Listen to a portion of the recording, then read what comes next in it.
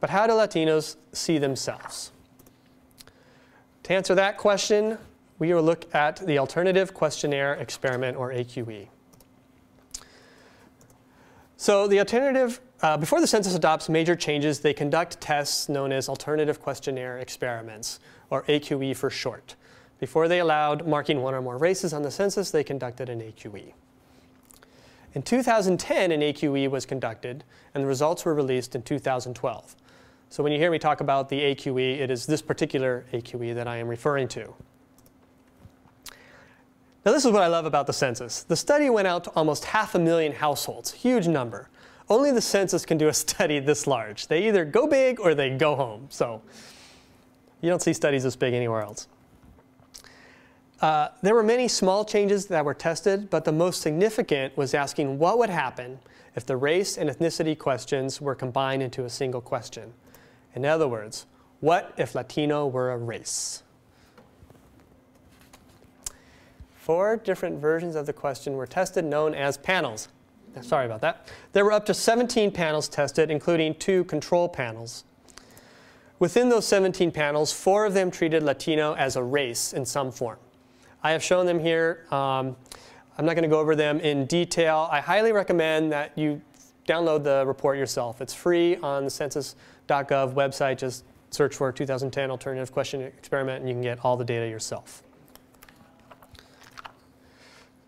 They found many things in the AQE, but I'm going to focus on 4 key areas that they found. First of all, they found no change in the percent of Hispanics in the population compared to the control panels. That's a good thing. If they're going to make a change, you don't want to have a decrease in the Hispanic population. They also had fewer non-responses. So Hispanics were very often skipped the race question because they either figured they answered the Hispanic question, they didn't need to answer the race question, or they were confused by the race question in some way and they didn't want to answer. The some other race category dropped to less than 1% from almost 6%. Looking at it another way, 97% of people that marked some other race also marked Latino. So anytime you see some other race in census reports, you immediately have to think Latino. Well, they stopped checking some other race. And this one's interesting. The white population dropped by 4 to 8%, which is a 5 to 11% decrease in the white population. That's because many of those Latinos that were marking white stopped checking white. The funny thing about this is in the press release that went out announcing these results, they conveniently didn't mention this one for some reason. I don't know why. You can make your own conclusions on that. And this last point is probably of the most interest to the mixed community. The 2 or more population jumped to almost 7%. Currently, it's about 3%, but with Latinos being able to check off race, Latino as a race, they were much more likely to check off 2 or more races, thus increasing the 2 or more population to 7%.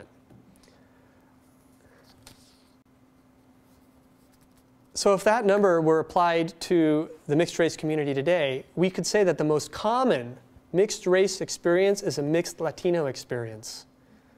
All those new people that would now be counted as mixed race, because they're on the 2 or more category, have some Latino identity. And if you think about all the conversations that the multiracial community is having today, you will find that many of them are revolving around 2 main mixtures, the black-white mix and the Asian-white mix. And yet, there's this whole community of mixed Latinos that is not being talked about at all. This is part of the reason why MASC created the Latinas and Latinos of Mixed Ancestry program known as LOMA. There's a whole group of mixed people out there of which we know very little about because their information is either being parsed out into separate groups or it's being swallowed up in an aggregation of groups.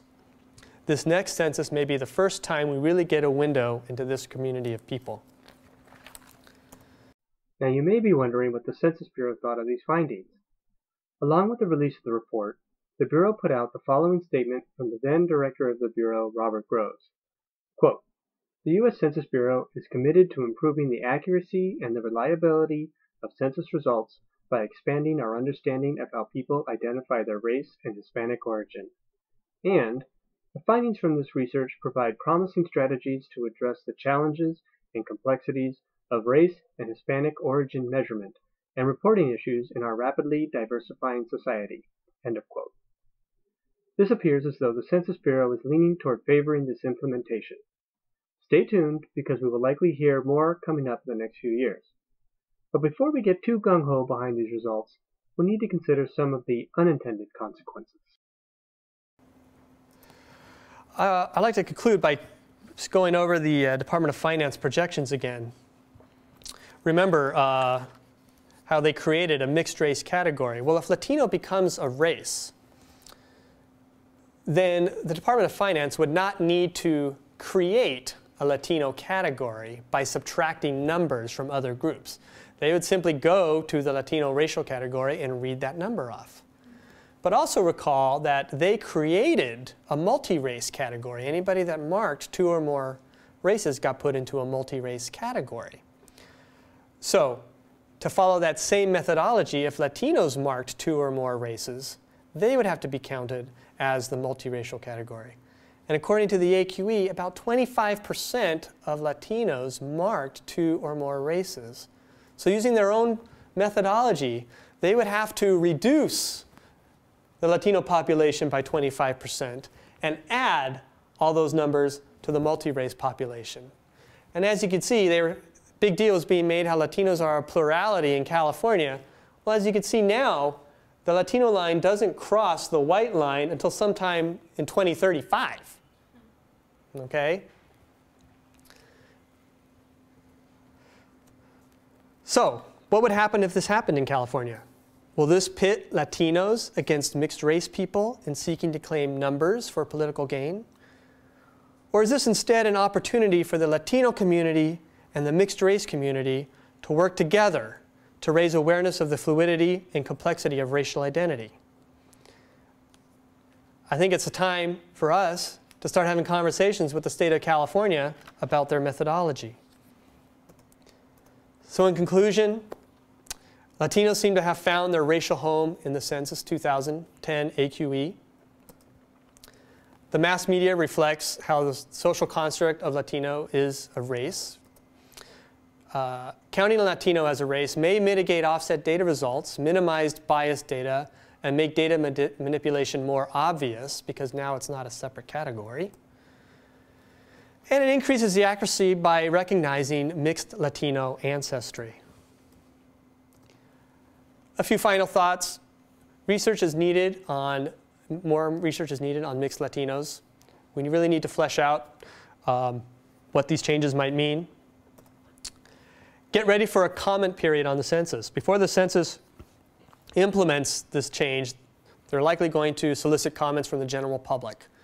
So if you want to be aware of when these things are happening, please sign up, give us your contact information. Part of the LOMA program is there to get this information out there. MASC wants to partner with you. This is my bibliography. If anybody wants to see all the research, come see me. I'll be happy to send it to you.